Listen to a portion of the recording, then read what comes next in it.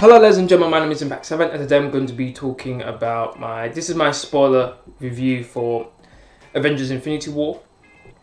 Now the way I'm going to structure this is I'm going to have my positives, my negatives, my overall impressions, and that'll be the end of my review. So let's get right into it. My positives. First of all, character interactions between the heroes. Great. Really great. The character interactions between Spider-Man, Iron Man, Doctor Strange, and Star-Lord was really fun, particularly on Titan. The beginning of the movie I really enjoyed, where we see Thanos against Hulk.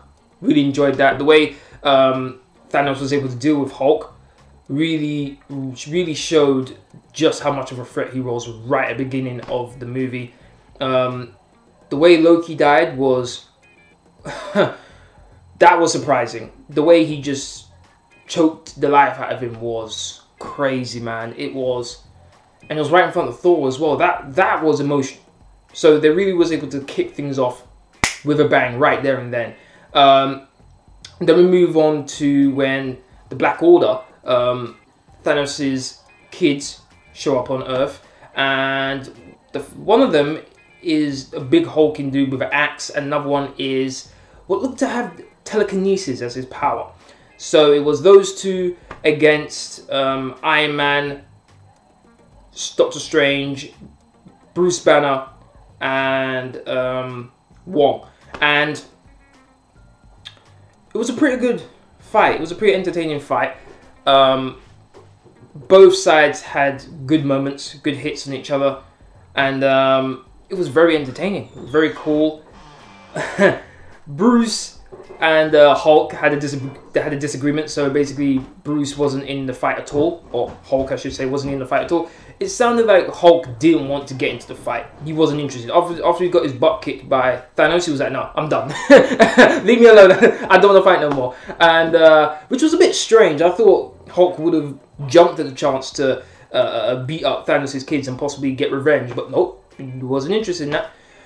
But in the end, it got down to the big guy with the axe and Iron Man, and then Doctor Strange versus the guy who could use telekinesis. I think that's his power. But in the end, Doctor Strange got overwhelmed by one of Thanos' kids, and he got taken up into their ship. And then at some point, Spider-Man comes in and helps out Iron Man with the big guy, and they're able to get to the ship, and ultimately they're able to get inside and try and save Doctor Strange. In addition to that, we get a bit of a scene between Vision and Scarlet Witch. Now, in the comic books, from what I remember, Scarlet Witch and Vision are a couple, so they were playing along that lines in this movie. And it looked as if the Soul Stone, which not the Soul Stone, the Mind Stone, sorry, the Mind Stone. It looked as if the Mind Stone was warning Vision about some coming threat that was coming, which was obviously Thanos. And at one point, two more of Thanos' kids, the Black Order, show up and try to take the Infinity Stone from Vision. You see in the trailer where Vision's on the floor and he has what looks to be like a similar scepter to that of Loki from Avengers on Vision's head, and he's screaming. But thankfully for them, for Vision and Scarlet Witch, Captain America and his group show up just at the right time, and they're able to deal with them. It was Captain America, Black Widow, and Falcon were able to show up and do their thing and help Scarlet Witch and Vision. And from what I remember, while they're on the jet flying to what appears to be the Avengers home base that we saw in Avengers Age of Ultron right at the end, it would appear that Scarlet Witch and Vision were supposed to keep in contact with Captain America and his people, but they went silent. From what I understand, the excuse basically was, we want to be left alone, which is fair enough, but obviously when something like this happens, it would really be important that they could contact you if necessary. But things sorted out, things went well. Then we get to the scene. Where we see Thor and he meets the Guardians of the Galaxy. That was very funny. That was very cool, particularly the bit where it appears that Drax is trying to come on to Thor, where he's talking about Thor to Star-Lord, and it's really funny the way he was going with it. It was really cool. And then you had Gamora caressing Thor's muscles, and then Star-Lord trying to manipulate his voice to sound like Thor, which is very funny. Thor, as you can imagine, I don't really know what happened to the Asgardians, because it looked as if all the Asgardians were dead aside from Thor. But after all that happened in Thor Ragnarok, and I believe we saw a scene where it showed where the Asgardians were going to live on Earth. They were basically going to bring Asgard to Earth. To go through all of that, and then in Infinity War, it appears that there's no other Asgardian left except for Thor. Maybe Sif's still alive, Lady Sif. But aside from that, that's it. So he's basically, at the time of Infinity War, during Infinity War I should say, he's basically the last Asgardian alive. And he wants to go to a place where he can get his weapon forged, a brand new weapon, which is supposed to be powerful enough to kill Thanos. So the Guardians separate. One team with Thor goes to the place where Thor can get his new weapon and then his new hammer. Or I think it's more like an axe than a hammer. And then the rest of the team goes to Titan and tries to stop Thanos. The teams, if I remember correctly, with Thor were Groot and Rocket, and then the team that went to Titan was Gamora, Drax, and Star-Lord. Now we transition over to the Titan, and just when Iron Man, Doctor Strange, and Spider-Man get to Titan, they crash land, obviously, because they can't control the ship. So they crash land, and then in comes the remaining group for the Guardians of the Galaxy, and they begin to get into a fight. It was really cool to see Star-Lord and Iron Man have a fight. That was very cool. And then Iron Man goes up against Drax, and he basically pins Drax down and basically puts what looks to be a giant cannon in his face, and basically warns him that he's gonna blow his head off, which obviously he's not gonna do. And then Star-Lord has Spider-Man hostage, while Gamora and Doctor Strange are off to the side, basically just waiting to see what happens. In the end, they're able to come to the conclusion that neither of them are with Thanos. They're able to come together, and in the end, they're able to come to a consensus that they can work together as a team, sort of like a team, and actually get the job done and try to beat Thanos, because he's coming to them rather than them going to him. Now, in addition to that, just before the Guardians get to Titan, we see a scene where Thanos is at the Collector's home, and he's basically threatening the Collector in order to get one of the Infinity Stones. If I'm not mistaken, I think it's the Reality Stone.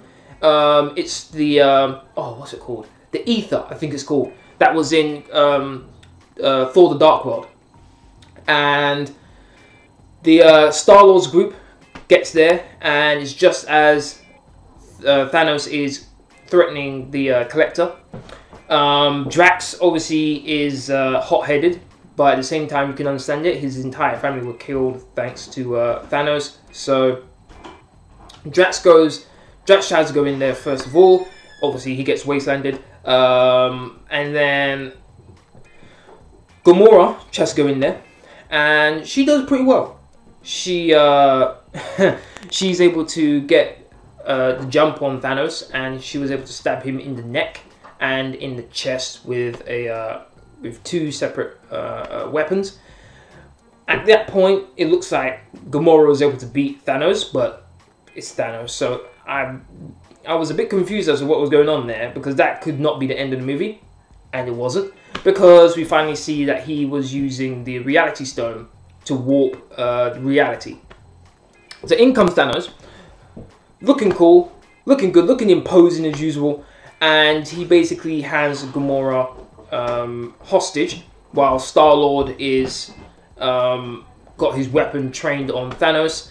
And just before that, while they were on the ship, Gamora basically got Star-Lord to promise her that if, for whatever reason, Gamora is Thanos is able to get Gamora, Star-Lord is to kill Gamora, because Gamora knows where the Soul Stone is, precisely where it is. So Star-Lord obviously struggles with it, because he has feelings for Gamora, and in the end he has the courage to do what is necessary, and he pulls the trigger. But Thanos is able to manipulate his gun, and what comes out, instead of I think it's laser bullets, instead of those, it's actually bubbles. He basically turns it into a bubble gun, and Thanos basically goes on, and he basically takes Gamora away, and he takes her to his ship. On his ship, they have a conversation. At one stage, I believe, if I remember correctly, Thanos also talks about, because they're standing in front of a throne, which I'm assuming Thanos sits in most of the time.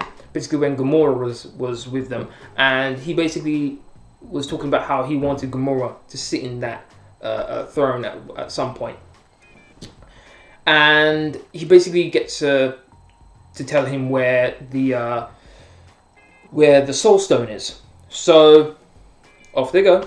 They go to another planet, and this really shocked me, because I didn't think we ever see him again, and that is Red Skull.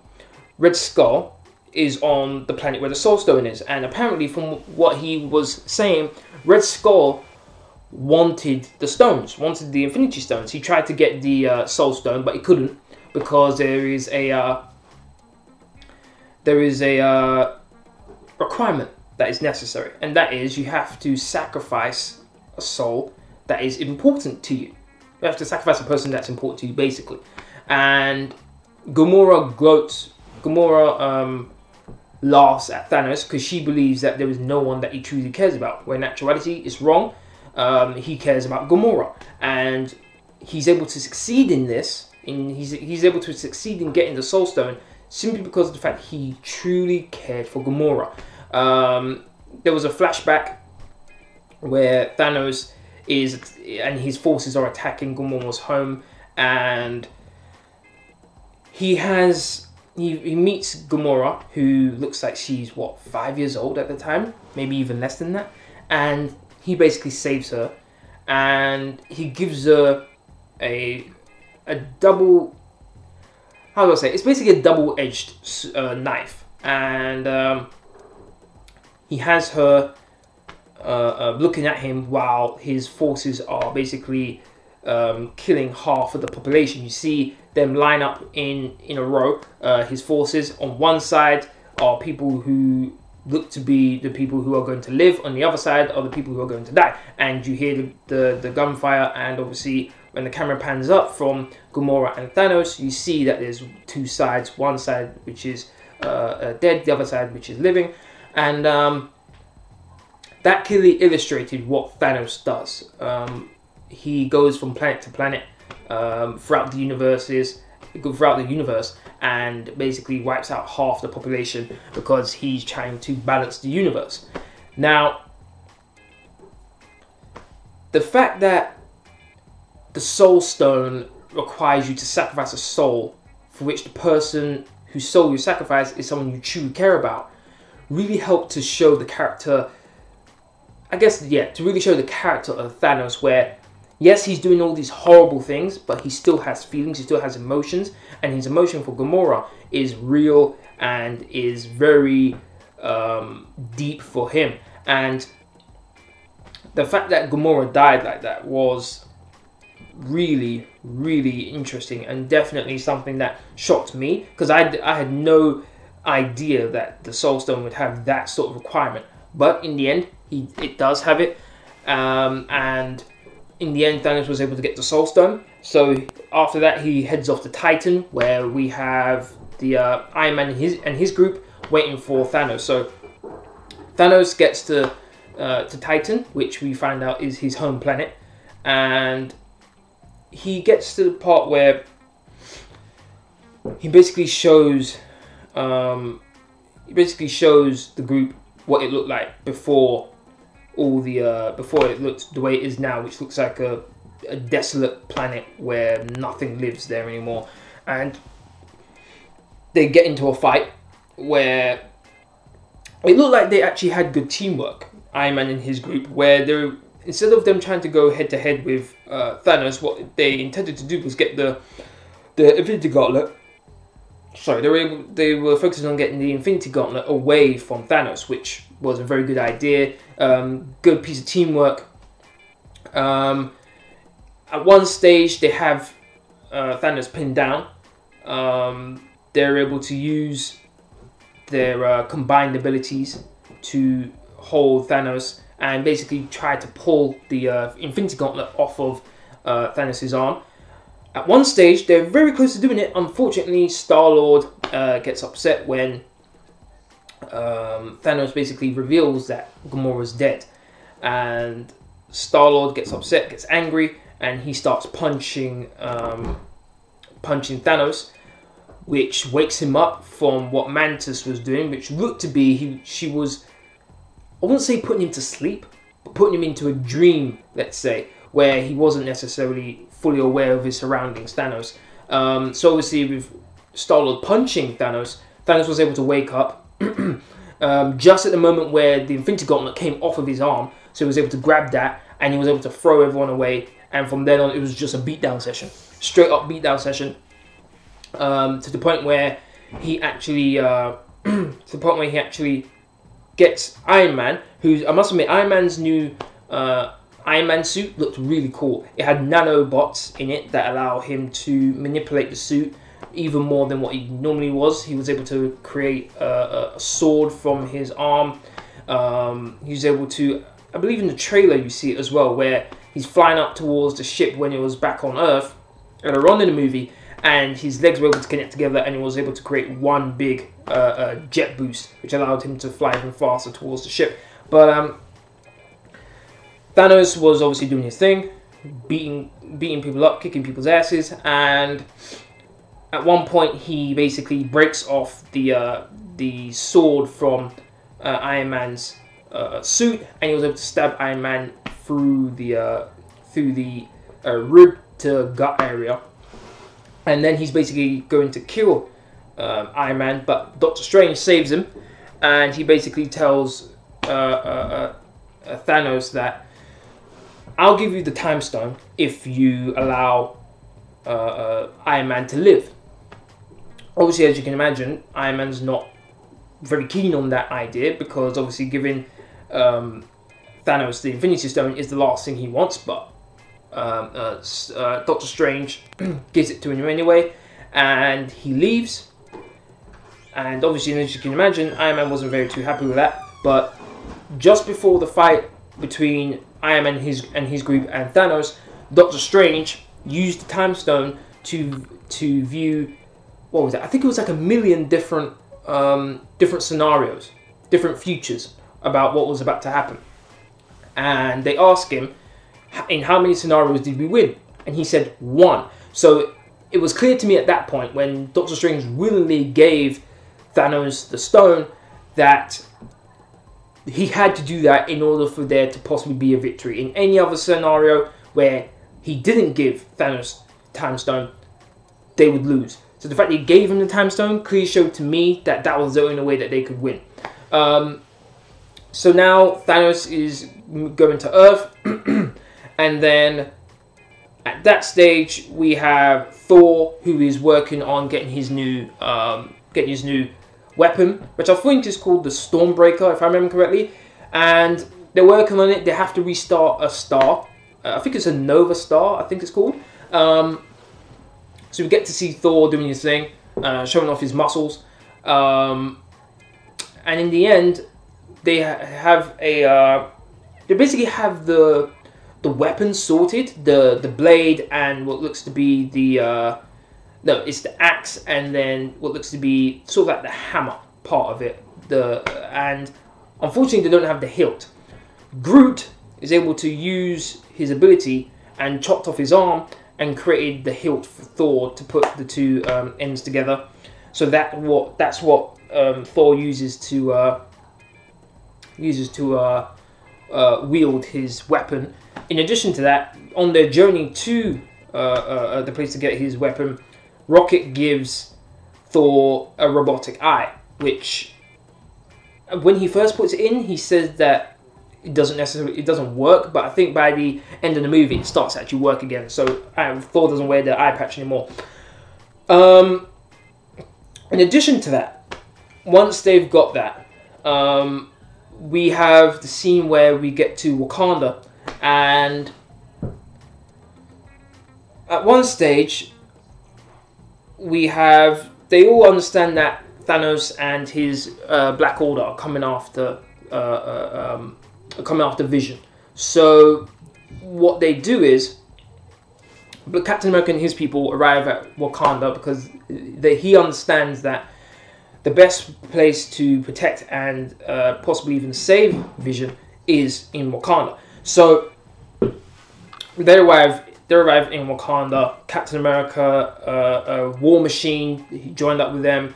Black Widow, Bruce Banner.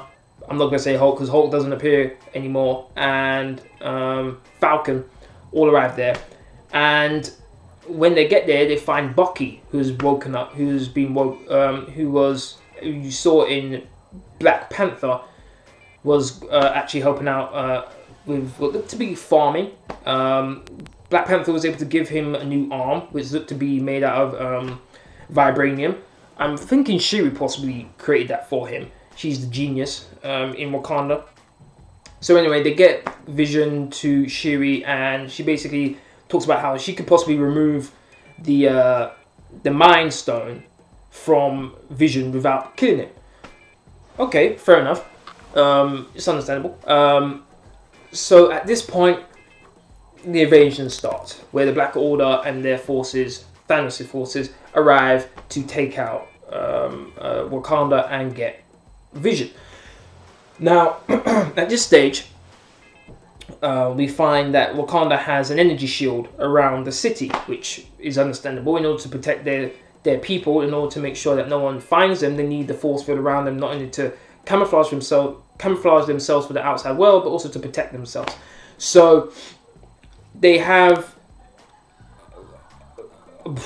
so many forces, the Black Order, and they just send them to the force field to try and find a new, to try and find the way through the force field. And there's just a sea of them, and in the end, the bulk of the forces are attacking one area, and then the heroes see that there are a couple trailing off, trying to find another way round to see if they can break through. They understand that strategic-wise, if that happens and they allow the others to basically surround them, they won't be able to neutralize them. So what Black Panther does is he gets his people to basically open the force field at a specific location so that they can funnel the forces directly towards them, so they can keep them in front of them rather than anywhere else. So they engage, and it's a pretty cool fight. Bruce Banner's in the Hulkbuster costume and Hulkbuster suit, and he's doing his thing. I told you, everyone's doing their thing. Iron Man got a new shield. Captain America got a new shield, and they're just fighting him and Black Panther are able to do a couple of team up. They're able to watch each other backs while they're doing their thing. And then at one stage, we have one of the Black Order able to sneak into Shuri's laboratory, and he's able to get into a confrontation with Vision, and they are what looks to be in like a wooded area where Vision and the Black Order member engage in combat. The Black Order member gets the advantage over Vision, and then at one point it appears like he's going to actually be able to get what he wants, and then he's stopped. I believe, if I'm not mistaken, it's by... Oh, wow. I'm trying to remember who it was. I think it was Captain America. I think it was Captain America who was able to stop the Black Order member from getting the Mind Stone from Vision. And then the Black Order guy was able to get the upper hand on Captain America, and he's about to finish off Captain America, where Vision comes up and stabs him with his own weapon and is able to kill him. At another point, we have Bruce Banner in the Hulkbuster up against the big guy with the axe, and gets into a good fight. The Black Order member rips off the Hulkbuster costume's arm, and Bruce Banner does something pretty cool. He gets the severed arm. He gets the arm. He puts it onto the Black Order member's arm as well, and he fires off the booster, and it sends the Black Order member flying into the energy shield, and he slowly disintegrates as his body is grated against the energy shield. At that stage is also the female Black Order member is up against Scarlet Witch, Okoye, I think I said her name right, and Black Widow.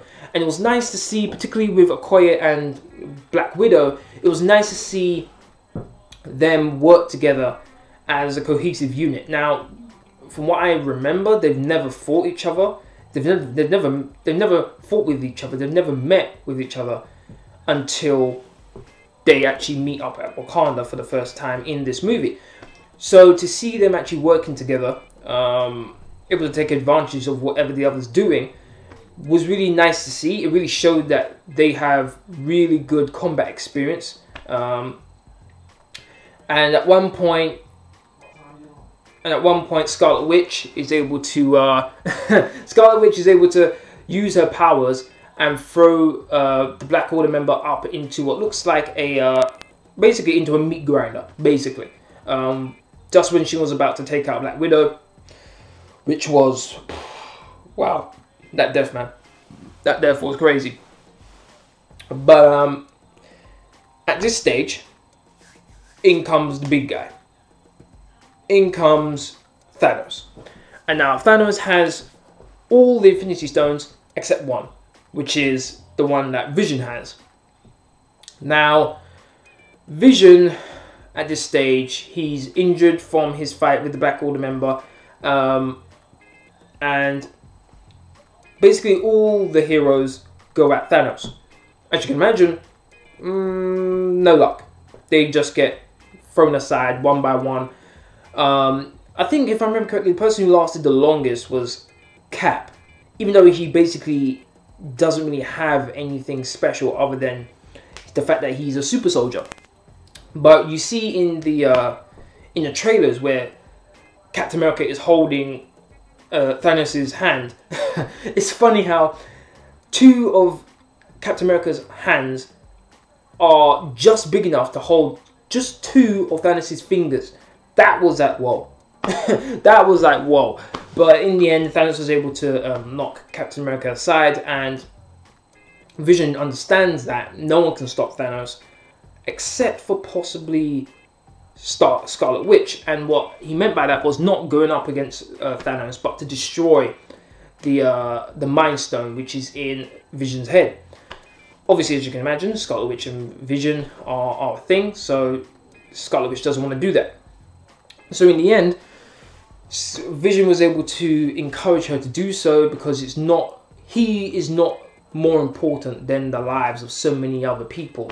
So in the end, Scarlet Witch adheres to his wishes and destroys him, basically. Destroys the Mind Stone and destroys Vision in the process. Thanos, instead of gloating and making fun of her, he actually, oh, what's the right word for it? He actually understands what she did, and he basically comforts her and understands where he understands that she sacrificed someone she cared about for something greater. Thanos did that with Gamora, and Thanos is able to use the Time Stone to reverse time just before Vision was destroyed, and he was able to get the Mind Stone. The Mind Stone is implanted in the Infinity Gauntlet, and he has all the powers now. And at this stage, I'm thinking, uh-oh, this is it. This is the end game.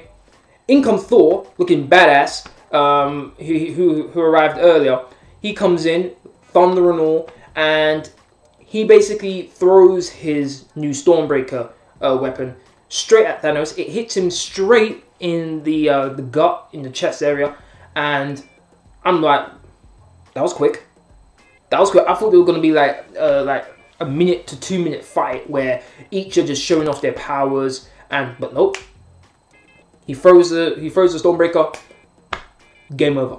Just that's it. And at that stage, I'm thinking, whoa, okay. This is interesting. And Thanos, obviously, screaming in agony. And in the end, he says, "You should have aimed for the head."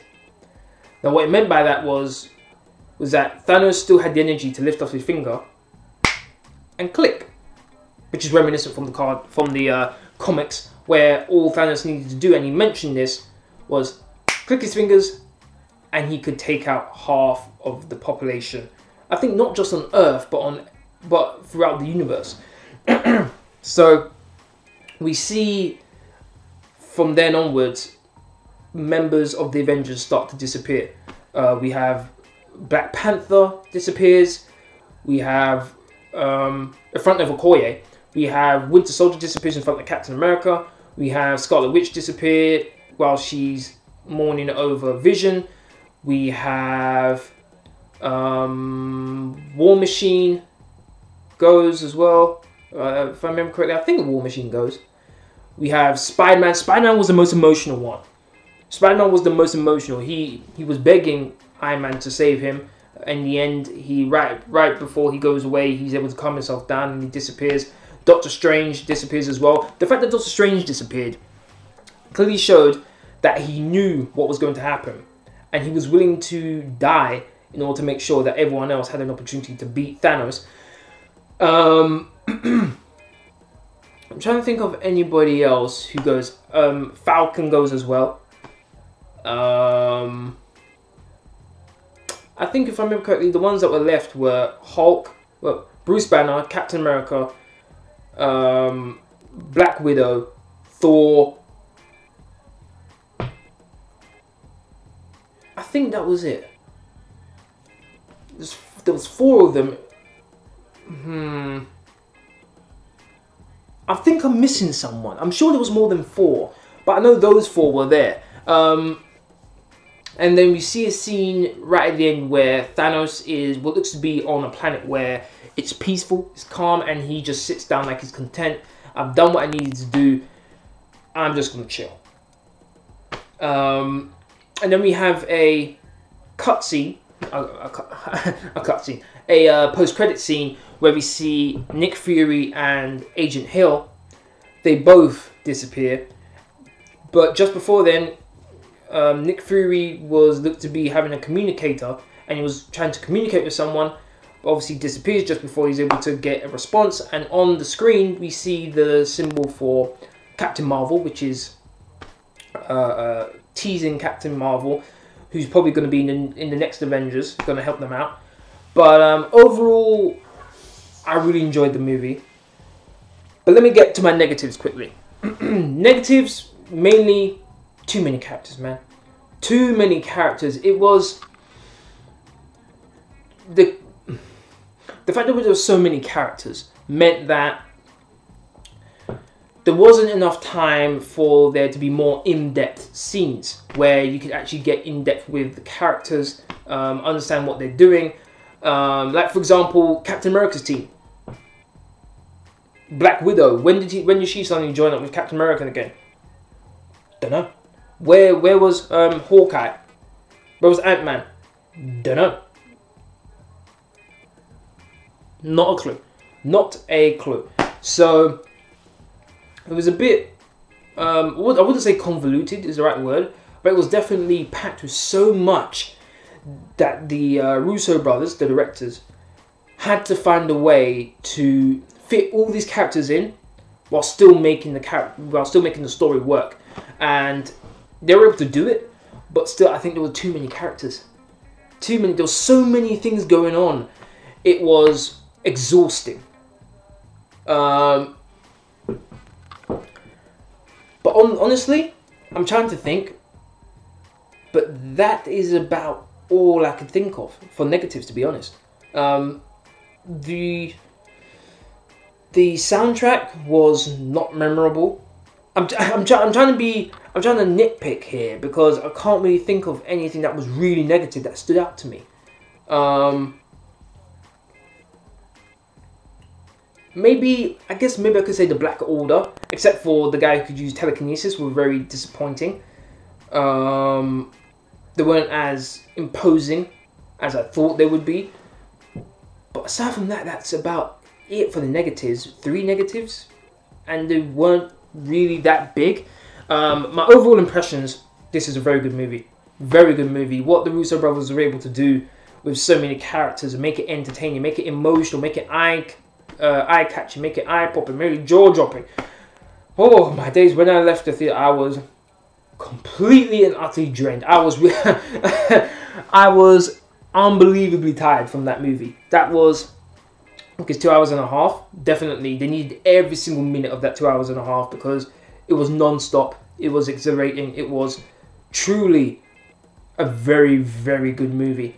And the Russo brothers did a very good job. They had to do a very, very good job on editing. They had to, because with the amount of things that were going on, if they did the editing similar to what Warner Brothers did with Batman v Superman, this movie would be unwatchable. But they were able to do so. They were able to take their time. The CGI looked good. The dialogue was funny. It all had meaning. The acting was on point. And everyone was able to carry on where their characters left off in whatever movie they appeared in previously. And the fact that they were able to use Wakanda the way that they did straight after the success of Black Panther was really a good move. So overall, would I put Avengers Infinity War in my top 3?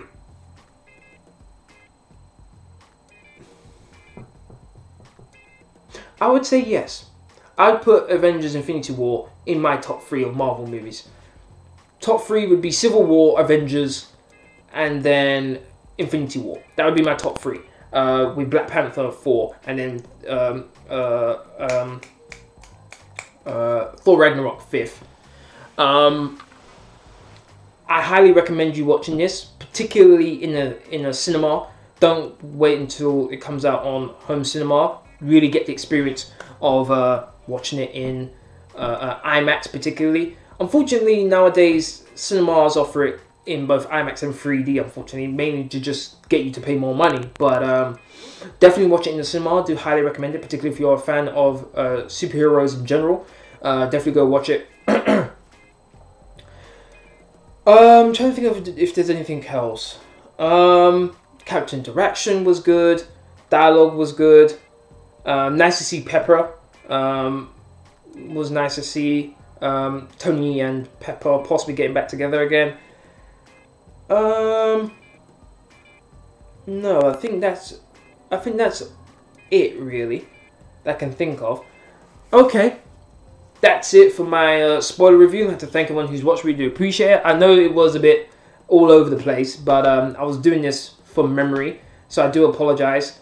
I watched it on Thursday, so I had to really remember from 3 days ago. But aside from that, thank you very much for watching. If you want to keep up to date with my latest information, please follow me on Twitter, Facebook, and Discord. It's all free as usual. Are in the description box down below. So after that, please don't forget to hit that like button, share, comment, and subscribe. Thank you very much for watching. Hope to see you again in my next video. Also, let me know how you felt about Infinity War. Let me know in the comment section down below. Thank you very much for watching. Hope to see you again in my next video. Latest.